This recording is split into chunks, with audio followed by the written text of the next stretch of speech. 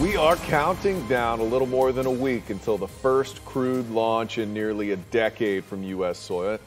NASA announces a shakeup with its leadership, though. The agency revealed this afternoon the head of its human spaceflight has stepped down. News 6's Troy Campbell is at the Space Coast with the details.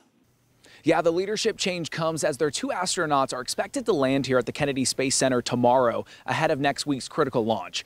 Today, the vice president saying the return to space will inspire Americans during a very trying time. I'm going to be in Florida tomorrow. I am sure that I will be sensing the excitement building in Florida. Vice President Mike Pence speaking to NASA astronauts Bob Behnken and Doug Hurley during the 7th meeting of the National Space Council earlier today.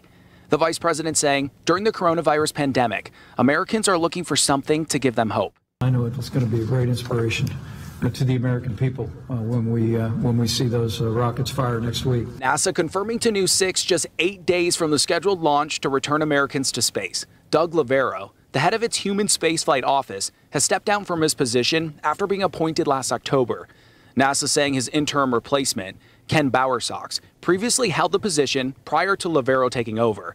The historic launch will mark the first time a private company has sent humans to the International Space Station, and the first time astronauts will launch from American soil since 2011. You will have had a lot more people watching nearby at previous launches. I think they're encouraging Americans to watch from afar, but I want to assure you that the President and I are looking very much forward to cheering you on.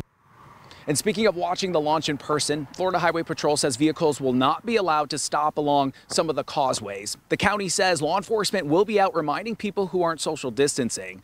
Again, the two astronauts are set to land here tomorrow at around 4 p.m. Outside the Kennedy Space Center, Troy Campbell, Getting Results, News 6.